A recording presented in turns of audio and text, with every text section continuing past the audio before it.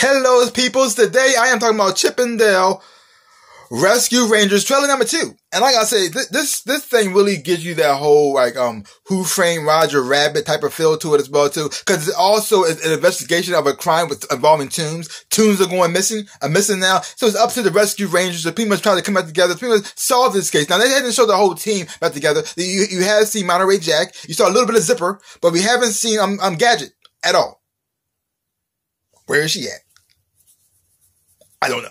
But either way, the thing looks amazing. How they're combining all these different characters in here as well too. I mean, you got stuff from Disney, of course. You got things from like Hanna-Barbera. You got a little bit of things from like some Nickelodeon shows as well too. All combined in this one universe, in this one world here. I mean, we got the two people who start off as best friends, but now they're apart doing their own separate things. But now forced to come back together to people start solve the case. I mean, you see Flounder getting taken. Why was he in the water?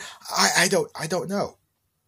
I don't know. But either who, it looks amazing. And the animation, how combining the different styles, and also combining realism together, it looks fantastic. I mean, this show looks like, it's also going to be a little bit crazy and a little wacky as well too, because this thing has Seth Rogen talking to Seth Rogen. He's playing two different characters, and he's interacting with himself, and making fun of himself within the same scene too. I just, wow.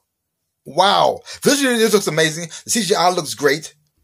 Looks like it's going to be fun, action-packed, homages to every single cartoon here, bro. I mean, even the cop is a cartoon working alongside a human, and it kind of reminds me of the style of kind of remind me of a little bit of Gumby back in the day. But he's like a gumshoe, so he's a cop using himself to pretty much get fingerprints and then cutting his skin. It's just crazy. This thing looks like it's going to be insane.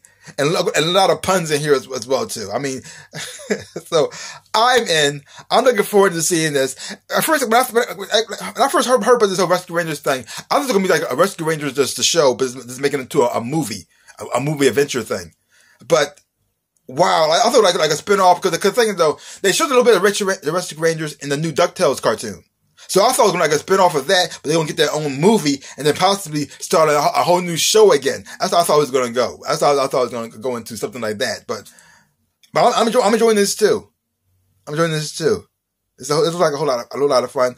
And the voice acting, it looks great. And I wasn't so sure about it at first, but I heard who's going to play Chip and Dale. But I really do like that, because they also give homage to the original voice actress as well. But they were doing a little bit of that as well too. So this thing is crazy, silly, wacky, fun. And I'm looking forward to seeing this whole entire thing and how this is going to go down. So I'm looking forward to this. I'm excited for this.